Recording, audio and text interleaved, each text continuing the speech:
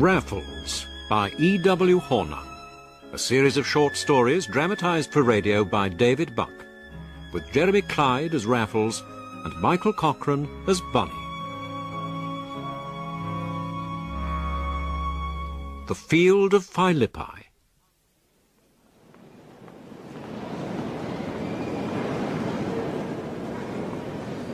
Doesn't the sight of those colours take you back, Bunny? It does, unfortunately. What's this? Don't you feel any affection for the old place? I must confess, AJ, that I wouldn't care if I never saw it again in my life. We stood on the platform at Euston, Raffles and I, waiting to take our seats on the train which was to take us back to school.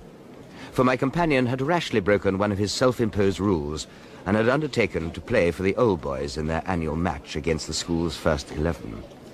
I, much against my will, had agreed to accompany him. Glancing around me at our fellow passengers, many of whom wore the old school colours, but none of whom I recognized, I began to regret my decision. You're in a very sour mood this morning, Bunny, if I may say so. Look about you, man, at these solid citizens with whom you have so much in common. Look behind those whiskers and spectacles and fat cigars and embonpoint and see the boy eternal. I can't do it, Raffles, and I'm not sure I want to. Then amuse yourself by thinking how many bushy bourgeois eyebrows would be raised if you were to inform them how you came by that watch and chain or that cigarette case of yours. Hush, Raffles. I must confess, I often have it in my mind to climb to the top of a high building and shout aloud, "Gentlemen, do you recall the case of the Thimbleby diamonds?" Not so loud. Or the break-in at Danby the jewellers? Raffles, I beg you. No? Well, then what about the theft of the Melrose necklace? AJ, people will hear. Well, I would shout the police, or more particularly Inspector Mackenzie of the Yard, believe that all these crimes and several more besides are the work of the same hand. Nonsense, you say? No, it is not nonsense, for I can confirm this theory. They were all the work... Raffles, now there's a demon in you today, and if you don't exorcise it pretty soon, I swear you'll be travelling up on your own. Wouldn't be polite, Bunny. Not after I've bought the tickets. Here, this looks a likely compartment. Now... where's that damn porter got to with our luggage? Oh, here he comes, AJ. There you are, Governor. Oh, Thanks. wait till I tell him at home that I've carried your kit for you, Mr. Raffles. Oh, you follow the game, then? Oh, when I can, sir. When I saw you bowl the great Dr. Grace for a duck once, well, the crowd went half mad, they did. Ah, yes. Well, you're going back a few years, my friend. At our last encounter, sad to say, he smote me hip and thigh. Well, we all of us has our off days. Oh, even railway porters. Give the man half a crown, Bunny. Raffles, Well, thank you kindly, Mr. Raffles. there. Oh, may I wish you fair weather, sir, and a good turning wicket. You may. You may. Now, with a bit of luck, we may keep this compartment to ourselves. But I thought you wanted to mingle, Raffles. Once we're there, I swear I'll mingle with the best will in the world. But I prefer to travel in silence. Even when I was a lad, I painted measles on my face to keep a compartment empty. Pass me the paper, will you, old man? But the idyllically silent journey of my friend's desire was not to be. As the time of departure approached, the compartment filled with middle-aged gentlemen wearing the familiar colours of our old school. Calthorpe, isn't it? I beg your pardon? You don't remember me? Bodley. Bodley Turts. Good heavens. Buffy, the same. Oh, you put on a bit of weight since we last met, eh? You're not exactly Apollo yourself, old man. Ah, well. What's happened to that thatch of red hair you used to have, eh? No one would call you Carrots now, eh? Oh, look! There's Lapwing, if I'm Oh, not mistaken. is it? Ahoy there! Lolly, old chap! Come in here! Plenty of room! Come on in, Pip. Hand me your bag. Come on in. Sit here down. The journey was Gehenna to my sensitive soul. Raffles, however, always the most sociable of men, determined to enter into the spirit of the event, and before the train set us down at our destination was swapping stories with the best of them, as if he were their boon companion, and sought no better company. Down the wicket, snorted and glanced a leg. That's a good one, eh? I've never heard a better. Oh, you're a good fellow, Raffles, and no mistake. Why haven't you joined us every year? No pressures of work, you know. What exactly do you do, old man? Besides the cricket, I mean. Raffles. I'm may a I sort of suggest financier. Ah, you know. Some dashed interesting line of country, that. Unchanged, do I take it? Not exactly. Where do your interests lie then? In the redistribution of wealth. Oh, excellent. Rob the rich and give to the poor, eh? Something like that. Well, I shan't press you further. You financial jobbers are all so damn close. But I guess you're turning up this weekend to see about the fund. Fund? What fund? There you see. Butter wouldn't melt in his mouth. By George, Raffles, I'll wager you play an excellent hand of poker. We'll save that for the return journey, but please won't anyone tell me. What fund? Perhaps he really doesn't know. Well, then you'd better tell him, old boy. Well, next year's the old school's bicentenary, and I'm sure you know. It's been proposed that some of us should subscribe to mark this epoch with some suitable tribute in bronze. To wit, a statue of our pious founder. Well, what do you think of the plan? It's an excellent idea. I'm all for statues and such, and so is Bunny. Aren't you, old chap? Me? Oh, yes. Well, may we put your names on the subscription list? Of course. Put us both down. But Raffles... What's more, we'll do our best to spread the word, see if we can't come up with something special to celebrate 200 years of birch and willow. Well, as I recall, our founder was rather a severe-looking old cove. Absolutely. I'd give a lot to put a smile on his face. You know, our friend here has such a gift of the gab, I think we should ask him to speak at our meeting. Oh, yes. Meeting? What meeting? Well, the meeting we've called to discuss this proposal. We're holding it tomorrow in Assembly, after stumps are drawn. Oh, now, hold on. I'm not much of a one for meetings and things of that sort. Nonsense. Just tell them what you told us. Get them laughing. That's the secret. And then they'll soon cough up the reddies. That's right.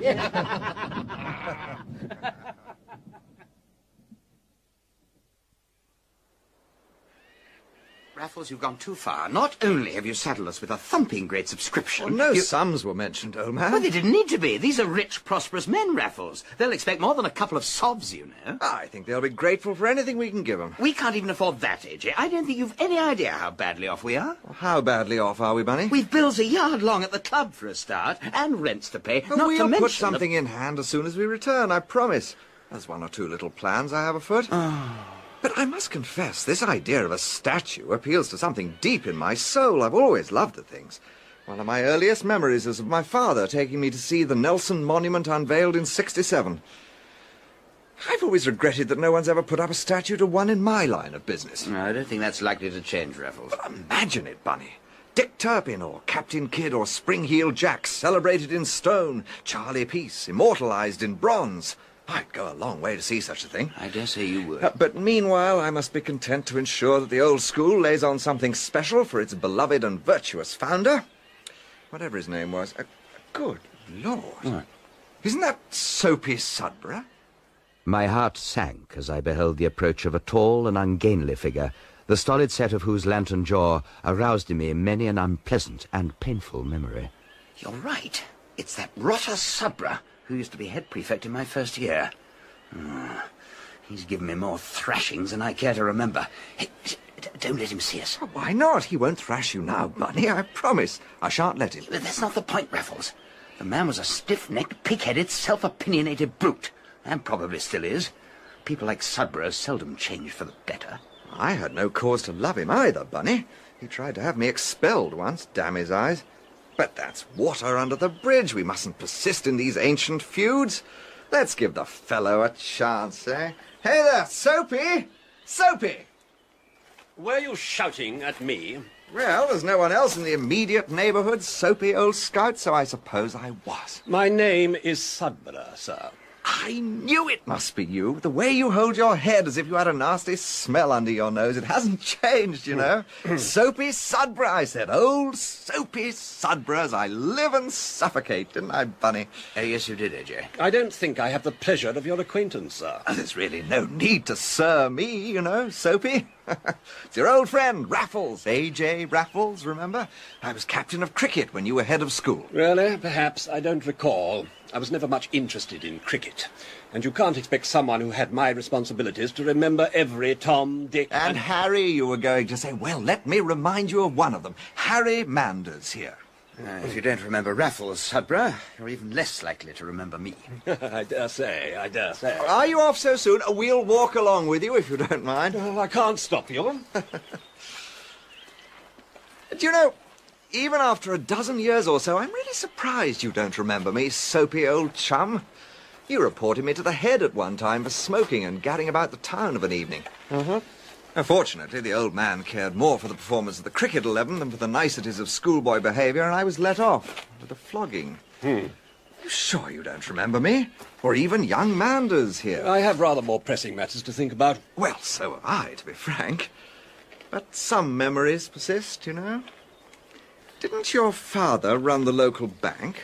Sudbury's? It's Sudbury and Sons now. Indeed. My congratulations. In the provinces, an ampersand is as good as a title, I'm told. Sudbury and Sons, eh?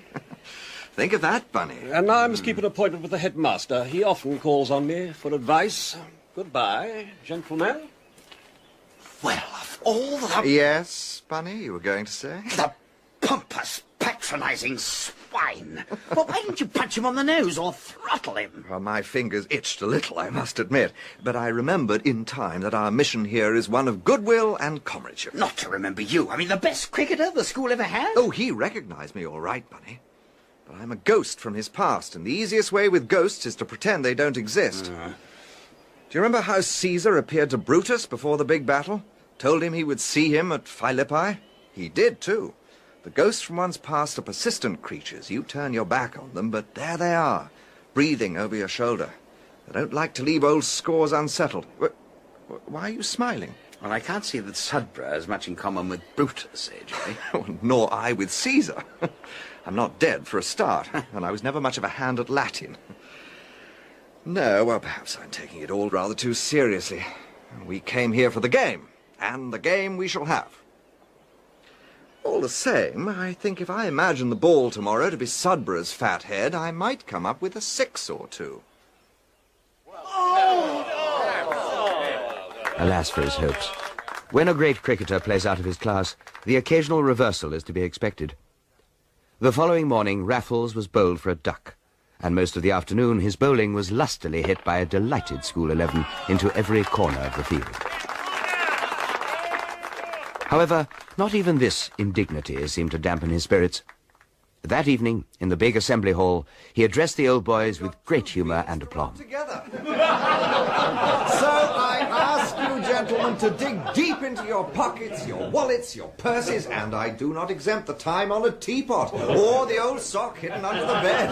Wherever you're pleased to keep your money, even if it rests in no less a place than the Bank of England, nay, even if it be in the safekeeping of Sudbury and Son. I beg you will spare a little of it for such a worthy cause. Everyone's support is needed. The well-off and the not-so-well-off, and that is why we have decided that there will be no fixed subscription. All contributions will be anonymous. Simply place your copper or silver or gold in the big cricket cup, also known as the Rose Bowl, which you'll see in the lobby as you leave the hall. It's our aim to fill that pot, gentlemen, with Her Majesty's portrait. The more, the merrier.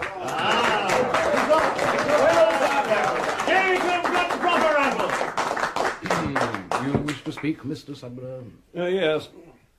Forgive me, gentlemen. I fear I cannot compete with Mr. Raffles in the matter of achieving easy laughter. But I hope to introduce a breath of common sense into this somewhat emotional debate. Sudbury spoke, I later learned, for over an hour. He spoke with great vigour at the top of his voice. Why, he asked, spend money on a man who had been dead 200 years? What good could it do him or the school? Besides, he was only technically the founder. He had not founded a great public school. He had merely founded a little country grammar school, which had pottered along for a century and a half. The great public school was the growth of the last 50 years, and no credit to the man we proposed to celebrate in bronze. He spoke well, and I had no doubt that many present were persuaded by his arguments. Raffles listened with furrowed brow at the back of the hall for 10 minutes or so. Then I saw him slip away. As soon as I felt I could, I too withdrew from the meeting and went in search of him. I found him in the dormitory corridor, by the very window where so often in the past I had waited for him to return from one of his nocturnal exploits. Raffles? Ahoy there! A rope coming down now, Raffles. Splendid! Thank you, Manders. Oh, lack a day. I fear I'm something less than my usual sure-footed self tonight. I knocked over something rather noisy in crossing dear old Nabs's garden, too. 10 to 1 it roused him. He'll be on my tail. Hurry up, then. Less than my sure-footed self. Too loud, Raffles. The jacket? Yes, I suppose it is. But dash it all, it's not your place, boy, to criticise. Hush! What is it? Someone's coming up the stairs. Nabs? I think so. Quickly, then. No, wait! The other way, this way. How do you know? I sprinkled sugar on the left-hand stair. Dear He's old gone the long way Nabsy round. McNab. He never caught me. That was the closest he ever came, and he failed thanks to you. You were a brick in those days, Bunny, and a brick you've remained. A man never had a better friend. This man did, Raffles. You know, I've a mind to make the run again to town and back, just for old time's sake, you know. Only this time, you can come with me. Oh, but Raffles, I really Indulge an old man's whim this once, eh, Bunny? It never was much of a drop, and now there's flower beds to break our fall. It was cobbles then, I remember. I watched him drop into the shadows, and only hesitated a moment before following him. Good. This way. It was dark by now, and the street lamps were lit in the little town. For a while we walked aimlessly through the empty streets, enjoying the peace and the silence. Then Raffles suddenly stopped. We're here. Where? Our destination, Bunny, old man. The Field of Philippi, where old scores are settled. Raffles, I haven't the faintest idea what you're talking about. You will, Bunny, you will. Now, give me a leg up, there's a good fella. Where are we? At the back wall of Sudborough's. Or Sudborough and Sons, I should say, bankers of this parish. Now, no more questions, Bunny, and give me a hand. In a trice he was over the wall, and had pulled me up after him. Together we crouched in a small walled garden, at the rear of what looked for all the world like a private house. I thought as much, Bunny. These small provincial banks are not like those battleships we have in town. I've always balked at tackling one of those from the outside, as you know. This is simply a bricks and mortar job. We'll have it open in a trice. Even as he spoke, he was up and working at the catch of a window with his penknife. And soon I heard that old metallic snap, followed by the raising of a sash so slowly and gently as to be almost inaudible. Best you wait here, Bunny. Huh? Now, no point having 2 sets of feet to trigger the alarms, if alarms there be. Now, if there's any trouble from outside, don't stand on ceremony. Just give a loud whistle to warn me, and then leg it over into the next garden and back to school. But don't you need any help? I hope not, for the moment. But later, if all goes well, I'll need a pair of strong arms. Oh. Jove, but the stars are bright tonight. Should have brought your telescope, old man. And with that he vanished into the darkness of the deserted building. The minutes passed like hours, though I have the confirmation of my watch that only a quarter had elapsed before Raffles was by my side once more, and I saw the gleam of his teeth in the moonlight as he smiled in satisfaction. A goodish haul, Bunny, and all with skeleton keys. Everything's back as I found it. Do you know, I believe I've been wasting a great deal of raw cunning in town all this time, while the good burghers of the provinces have been waiting with open arms for their safes to be cracked. And this place had everything but welcome inscribed on the mat. Here, I said I needed some strong arms. Take this bag. Right. And this. Oh. And this. Lord. The initials are Sudborough's. Like a good fellow, he stows his luggage neatly in the attic. You see? He was even thoughtful enough to provide us with means of transportation. I've a nasty feeling I misjudged our soapy friend, Bunny. At heart, he's the most helpful of fellows. We made our way back to the school through deserted streets, and an odd couple we must have looked, laden with luggage enough for the grand tour itself. Here's the gate. Now we're home and dry. Now to see if the meeting's still in progress. Sudborough was well into his stride when we left, and good for another 40 minutes at least. Right. No, wait! It's pointless to carry more than we need, and these bags weigh a ton. Hide all but one in the bushes here. We'll come back for them later. There's the ticket. Now, follow me. We legged it around the courtyard, flitting from shadow to shadow, until we stood beneath the open windows of the assembly hall. To our relief, the meeting was still in progress. Man's still talking, thank the Lord. But now it's just a matter of dumping these sovereigns in the Rose Bowl and making our way back into the hall by another route. Wait here for me, Bunny. No. Eh? You are quite insufferable sometimes, Raffles. You seem to think it's a sort of divine right of yours to take all the risks, while I'm supposed to sit on the boundary and applaud. What's got into you, Bunny? I've had enough. I want to take some risks for a change. By all means, my old rabbit. What do you want to do? Well, I'll take the money. Very well, old sport, but it's not something that's fraught with hazards, you know. Well, it will do. Now, give me the case. Very well. Here. I shan't be a minute. Elated by my sudden attack of bravado, I moved fleetly across the last open stretch of the courtyard, hovered for a second in the porch, then pushed open the swing doors of the assembly block and entered the panelled lobby, where the names of every first 11 for the past 50 years were meticulously inscribed like so many laundry lists, and wall and shelf were aglow with the polished silver of a score or so of trophies. In the centre of this display, its pièce de résistance, as it were, stood the great silver rose bowl of the Inter-House Cricket Trophy, inscribed with the name of every winning team and its captain. Raffles' name, I knew, featured prominently upon it, and I smiled to realize that this, in his eyes, contributed considerably to the jest in hand. I reached up to deposit my treasure inside it, when suddenly the door of the assembly hall opened, and Sabra himself appeared, looking more than usually self-satisfied, the imaginary smell beneath his nostrils raising his head to even greater heights. He turned aside to find his hat and coat among the overcrowded pegs. In those few seconds, I jammed the case I carried firmly into the rose bowl, and was out of the doors as if every hound in hell snapped at my heels. Well, did you do it? Yes. You know, Raffles, I've changed my mind. I think I'll be quite content to leave the dangerous stuff to you in future. Dangerous? Huh. Sabra, look, get down. I flatter myself I got that point across rather well. I don't think he noticed anything. No, I dare say he's too full of himself to notice anything more subtle than a full charge of cavalry. Good. Our luck's holding. We're now to collect our own spoils and route them indoors as soon as we can.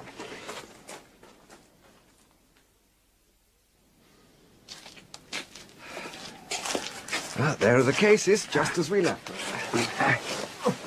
Let me... Oh, thank you. I've had enough thrills for one evening, Bunny. I propose we play safe and re-enter the old dormitory corridor in time-honoured fashion, hauling our loot in after it. It's dark enough, no one will see. But there's a score of places to hide it overnight. Then we'll deal with the problem of shifting it in the morning. I think we might catch the milk train.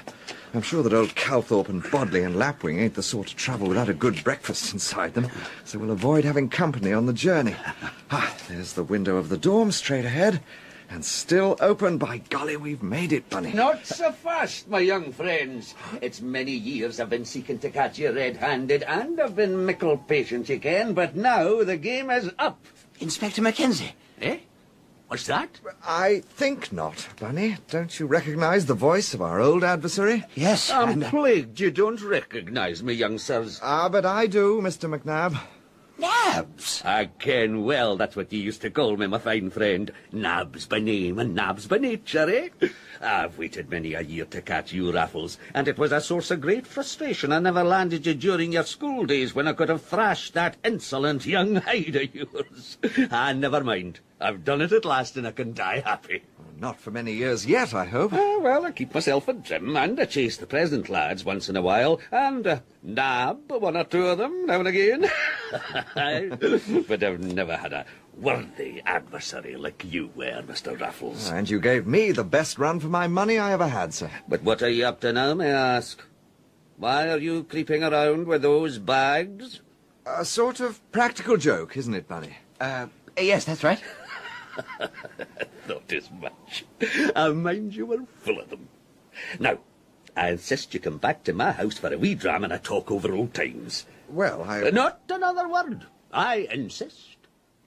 We sat for an hour in Nab's room, drinking his excellent whisky, the 3 heavy bags on the floor between us as a constant reproach to the secret life we now led, Raffles and I. As soon as we thought that the laws of polite behaviour had been well satisfied, we thanked our amiable host and left. We returned to the dormitory and hid our loot as well as we were able, then set off for the meeting once more. As we approached the place, we were surprised to hear voices uplifted in song. Raffles and Manders too. Where have you been? We've been looking for you everywhere. Needed a spot of fresh air, don't you know? And you deserved it, old fellow. You deserve whatever you wish. We're home and dry, old chap. Absolutely. We've done it, old chap. We've collected enough for the statue. We've collected enough for 2 statues. And we believe it was your oratory that swayed it. But I thought that Sudborough was... Difficult to tell about the fellow. I must say he seemed all agin it when he spoke. Get them blow me down if he didn't come up with the most princely stuff. But wasn't it all meant to be anonymous? Absolutely right, old man. But the fellow left his contribution in a bag. And that bag had his initials on it. So you see, anonymity went right out of the window, so to speak. What a splendid fellow he is. Don't you agree, Raffles? Quite so, yes, splendid. Look, they're cheering him. Let's join in.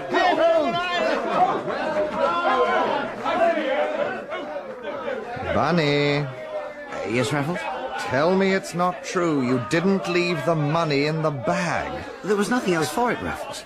He almost caught me as it was. I mean, why? Does it matter? It depends. Sudborough might easily put 2 and 2 together. But no, perhaps not. But look at the fellow, Bunny. He's quite at sea. No one's ever hoisted him on their shoulders before or called him a jolly good fellow. I believe he'll let things rest. To have such admiration thrust upon one is the headiest of drafts. Do you think so, A.G.? I do. Indeed, it's the sort of thing one can easily get a taste for.